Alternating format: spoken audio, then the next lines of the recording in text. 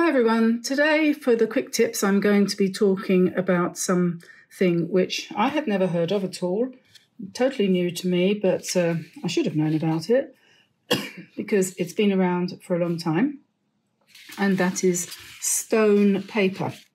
I was sent a book, a nice, notebook, sketchbook, or whatever you want to call it.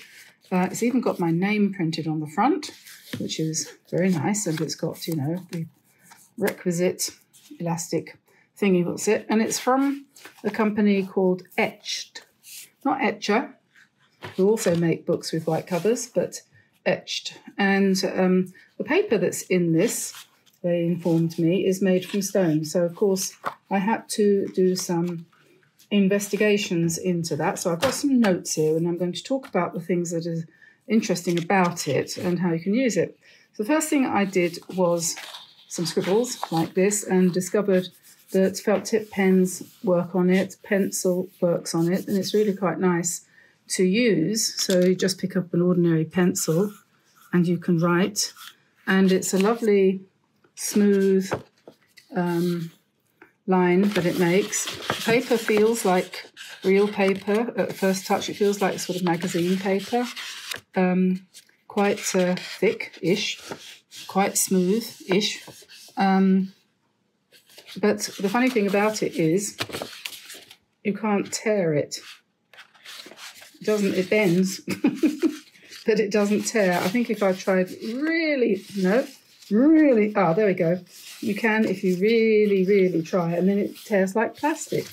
And that is because it's made of a combination of 80 to 90% calcium carbonate, which is rock, ground very fine, mixed with polyethylene, a kind of plastic, which they call resin, but it's plastic.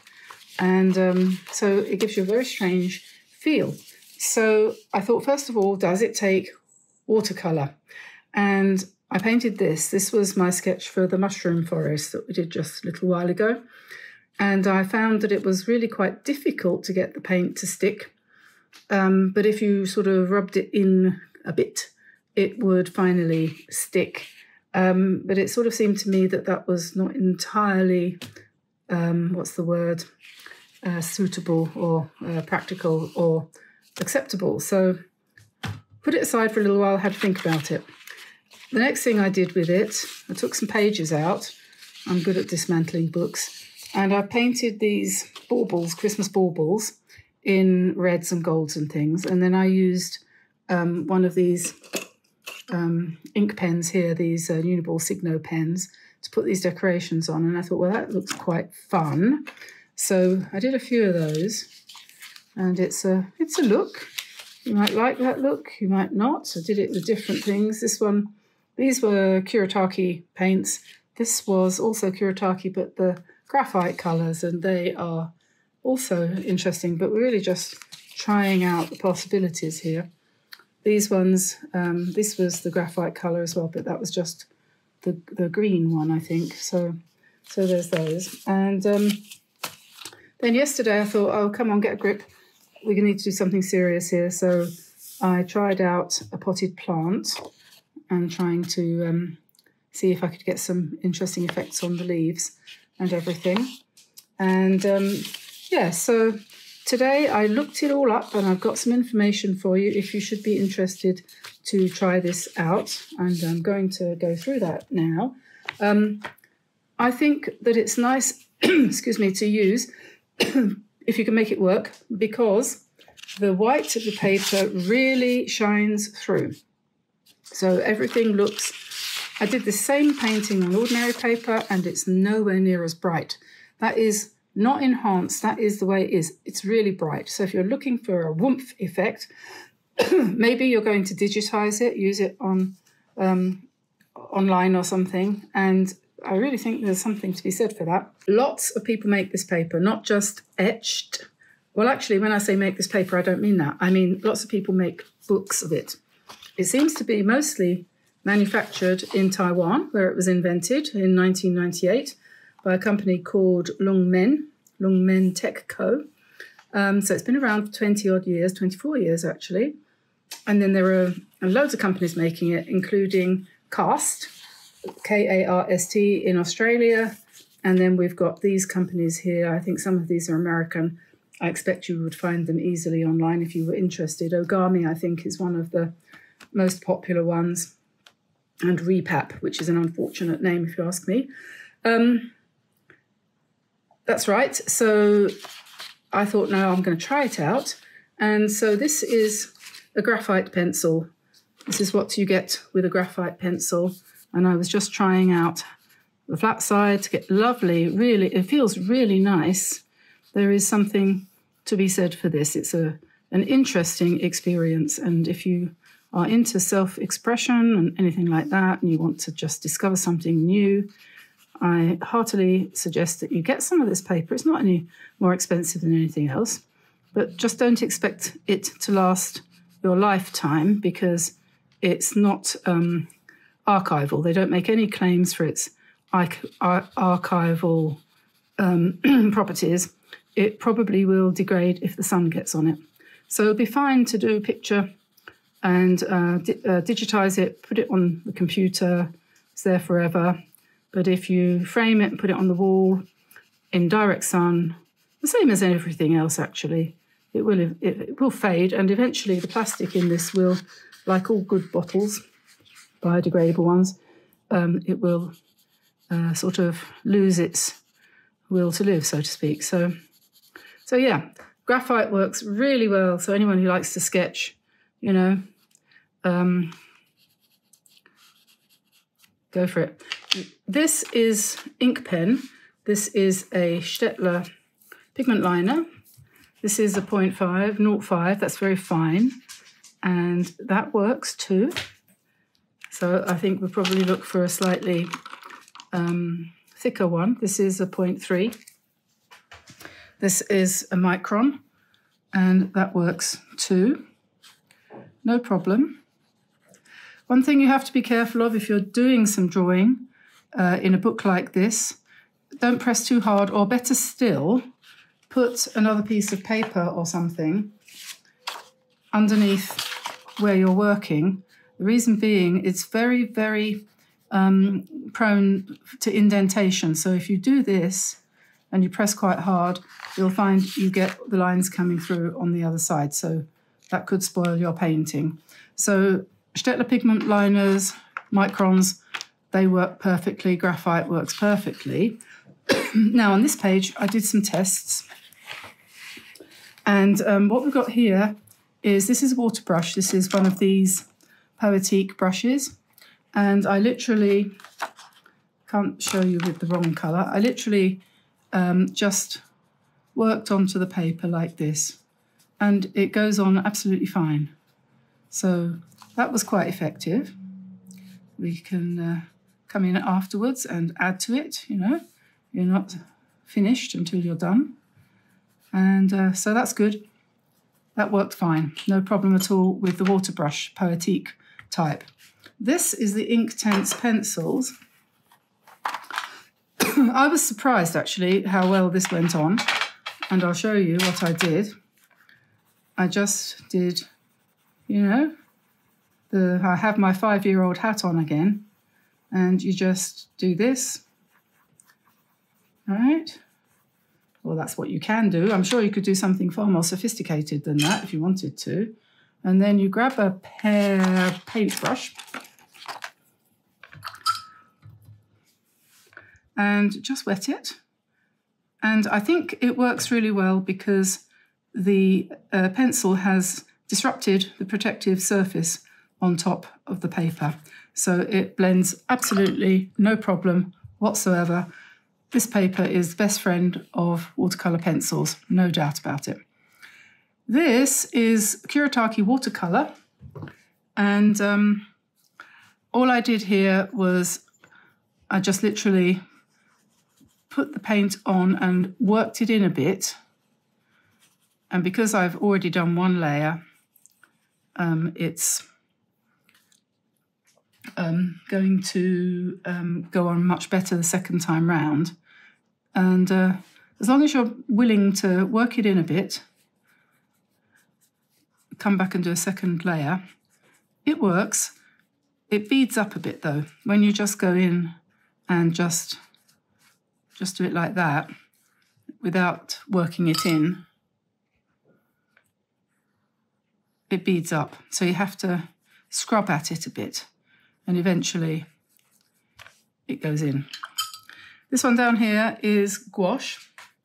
This is Arteza gouache, which is a reasonably good gouache, and that went on much better than the plain watercolor and is going on again absolutely fine. So, and look how bright it is. Now, this is the interesting thing, because at that point I thought to myself, you know what? If I were to take a piece of tissue paper and wet it, and then wash the paper, what would happen?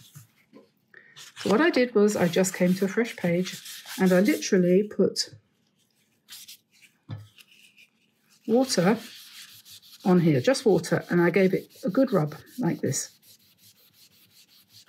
You can hear that I'm rubbing it fairly hard. I wanted to make sure that it did the job. So it kind of got all the coating off the top.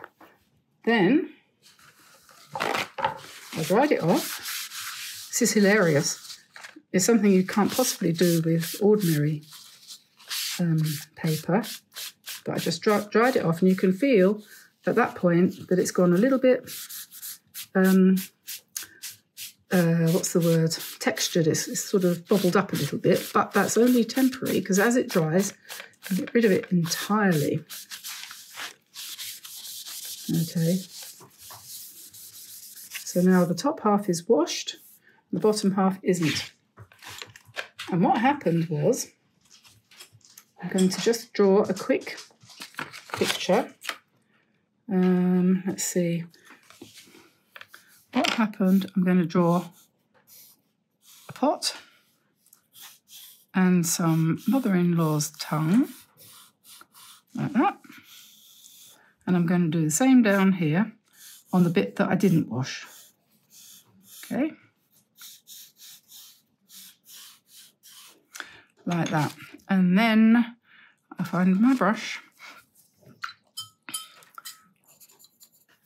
And this bit where I haven't washed it, look what happens. You pick up the paint and you put it on and it beads like that, which gives an interesting look. You know, it's not completely obnoxious. It gives a kind of funky modern look. You could live with that, but it might not be what you want. Par contre, as they say in France, this bit here was washed, and look. Did you see the difference? It just behaves exactly like watercolor paper should, but so very often doesn't. The paper is smooth, the paint goes on, it runs a little bit, not too much. Look at that.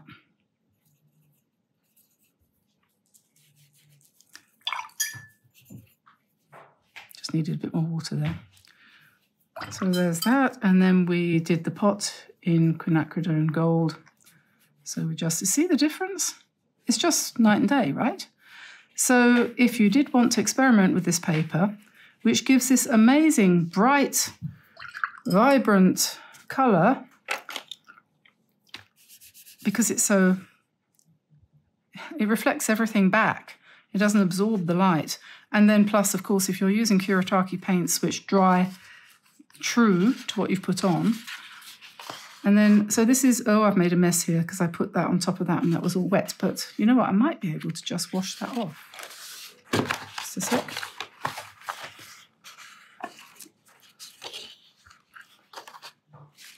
You see, this is a good test because I don't know if this will work. They say it does. No, it's going to wash the paint off as well.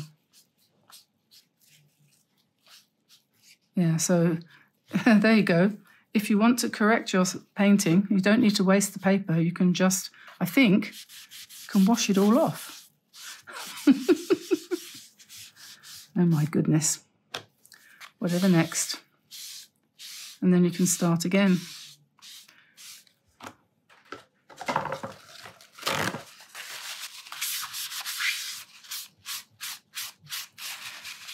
Life is such an experience, isn't it? Such an interesting experience. So you could now paint that again. Where's my brush gone? I think we should be able to paint it again. Yep. I could see, I don't know if we're promoting this for children to use, but I can see that a product made from this would be absolutely fantastic for youngsters because they could just do it again until they get it right. Don't you think that's a really amazing possibility?